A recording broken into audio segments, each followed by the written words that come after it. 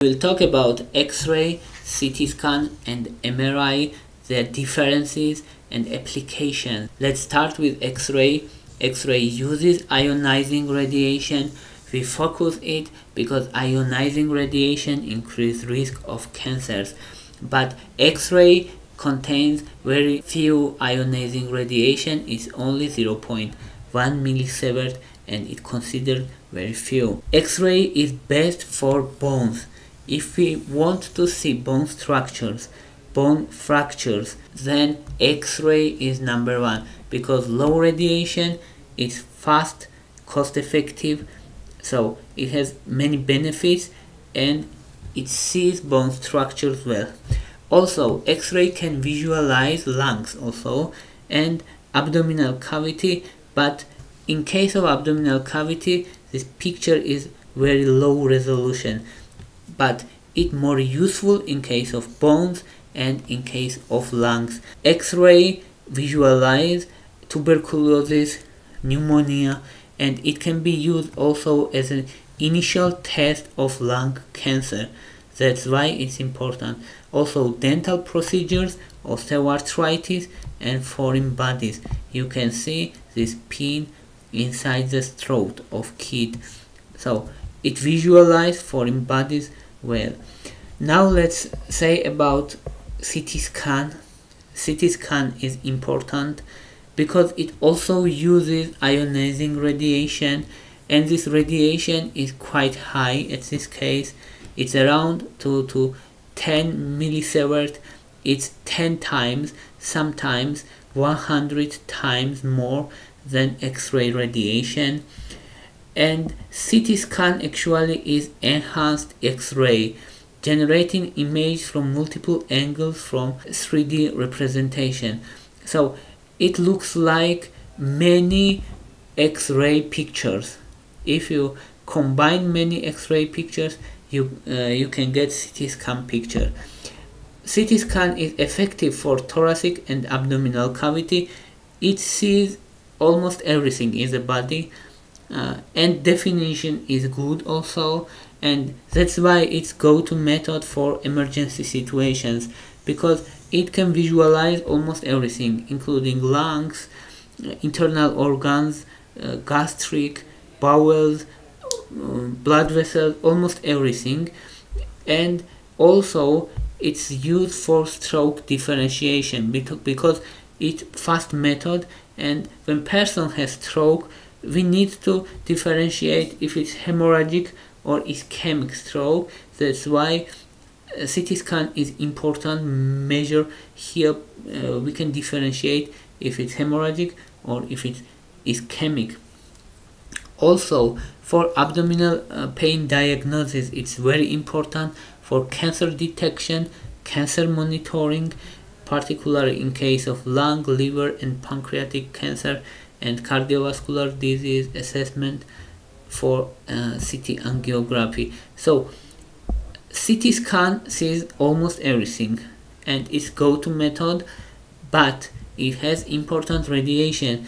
That's why we should be careful. And for example, if we need bone structures, then X-ray is good. If we need dental procedures, X-ray is good. If we need a lung picture, for example, person has pneumonia and we can see picture, it's X-ray, not CT scan. But if we need more fine pictures of the body, then CT scan is better. And now let's say about MRI. MRI does not use ionizing radiation. It means it's completely free of cancer risk. It uses magnetic field and it catches hydrogen atom spin direction and it gives us this image, and this image is high definition image. And MRI sees well soft tissues and brains. So CT scan almost everything, and if we want detailed picture of soft tissues like brain, it's MRI. If we want to see fine and high definition picture of internal organs, especially for cancer monitoring and cancer staging, it's MRI in many cases. If we want to see muscles and uterine myomas, for example, it's MRI. So if we want soft tissue fine images, high definition images, it's MRI. If we want bones, it's X-ray.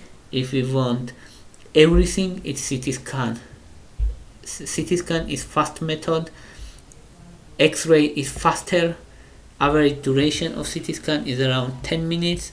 Average duration of X-ray is around 5 minutes, and average duration of MRI is around 45 minutes. So it's slow, and for people who has claustrophobia, MRI is difficult.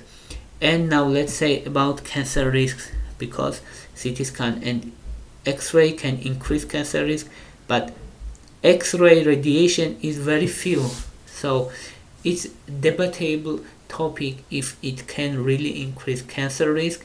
But we have many studies which confirms that CT scan can really increase cancer risk, especially multiple times. If person uses multiple times CT scan, it have accumulation effect. That's why it's important. And what cancer risks are increased if person intakes more than 100 millisieverts of radiation. Fatal cancer risk increases by 1%.